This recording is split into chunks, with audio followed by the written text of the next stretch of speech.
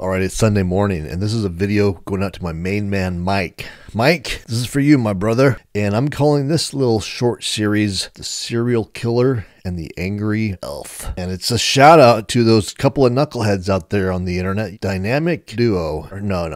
This is, they're great guys, a couple of great guys tearing up the interwebs. I saw an email floating around from one of them. It reminded me of you guys. I forgot all about you guys. But I thought I'd go ahead and just to keep things lively and interesting, I named this little short series after the two. So this is the Serial Killer and the Angry Elf series. And all this is basically is it's a back test of the Vince trade with the latest rules. So the Vince trade is this trade that has kind of has been evolving along here since I started to trade it back in the late fall, I think. And I've just continued to hone it, work it, and refine it, try to improve the stats and all the data, the return. And so this is just going to be 2 back tests, maybe 3. We'll see if I can get the third one in here, but 2 back tests of this last week. They're going to be long videos. They're just going to be going day by day, tick by tick throughout each trading session. Before I used to do it in the overnight session. For this one, I'm just doing the day trading session. So I'm in California, so that's 6:30 in the morning to 1 p.m. each day.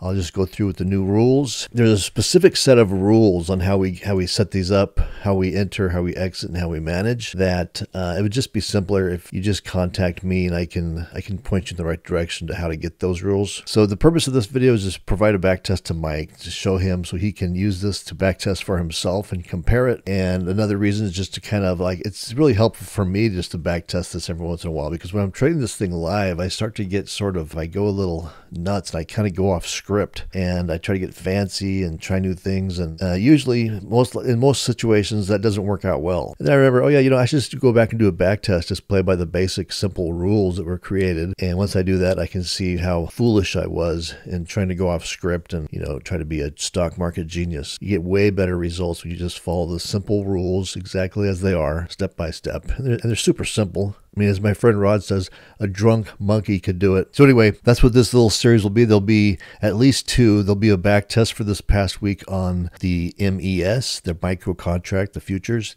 And there'll be another one on the MYM. And if I get the chance, I'll try to squeeze in one more today, the NASDAQ, the MNQ. So that's it. I'm going to set this off and running. I'm just going to let this thing play real time. Again, if you'd like to learn more about this strategy and the specific rule set that we use and how it all works, so you can do it for yourself, just reach out to me, go over to my website, sign up for my free email newsletter, and then you'll get a welcome email from me. Just reply back to that welcome email. Say, hook me up with the Vince trade. How can I learn the latest instructions for the latest trading plan for the Vince trade? And I'll get back to you and we'll go from there. Oh yeah, and then one more thing to remember is that this is just using one contract. So this is just kind of boiled down to the simplest and the smallest and easiest way to trade. This was just with one contract. So the results you'll see, just keep in mind that you can multiply these by number of contracts. So you could do 2 contracts, you could do 5, you could do 10, you could do 1 E-mini. So the final results we get, just keep that in mind, that the number of contracts can really increase the amounts that you'll see being made. And also keep in mind that with our special Vince trade prop trading thingamajiggy, prop trading plan,